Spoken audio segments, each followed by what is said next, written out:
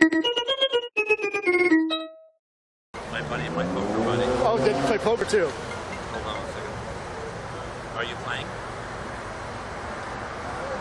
No, he's on there. Hold on 1 second. Oh, what? Now I gotta talk to my poker buddy. I gotta give him advice. Hold on 1 second. I'll call you right back. You went to MIT and you tested before MIT. You're a genius.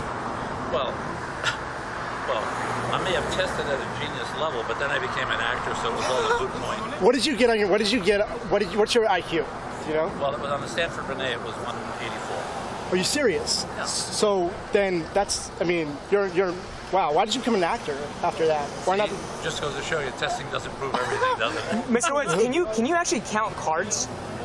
Yeah, counting cards is not that hard. When you use high opt 5, it's not that hard. You just assign values to 10s, non-10s, 5s, and aces, and then you just do a running count.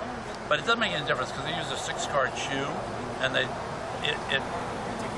by the time you get to the bottom. Well, why don't you just do one decks then, single decks? Because they don't usually like to deal single deck, and anybody who asks for single deck is usually counting cards.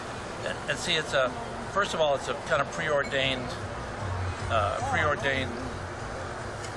resolution, because anytime a casino sees somebody winning, they know something's wrong, because everybody is supposed to lose at a casino, except in poker, where you can actually dictate the equity of your hand by understanding the odds against you and hoping the other person or other people make mistakes with the cards they have. Yeah, because you're so essentially you have playing higher out of, equity going into the hand. It's what's called positive EV, positive expected value. Is that what you play normally in casinos when you go to Vegas? I only play poker. Hold'em? Hold'em, and this year I actually won a tournament playing Omaha 8 or better. Oh. Which is a high-low. How much you won the tournament? How did you? You made a lot. Well, it was a small tournament. Have you beat like Ben Affleck? You know. Ben Affleck's a very good player, by the way. Yeah, obviously. I think Ben's an excellent player. But he was caught cheating. Well, he wasn't cheating. He was counting cards. You have a right to count cards. Oh, so it's they not don't cheating. like it, but you can have a right. So then they can ban you, right? They can ban you. They can ban you, but there's no, I mean, they can't stop you from being smart. Yeah. That's. Give us one advice on how to count cards. Just one simple one. Yeah. I give you advice on blackjack. Don't play it. You're a dog. You're an underdog. Playing blackjack.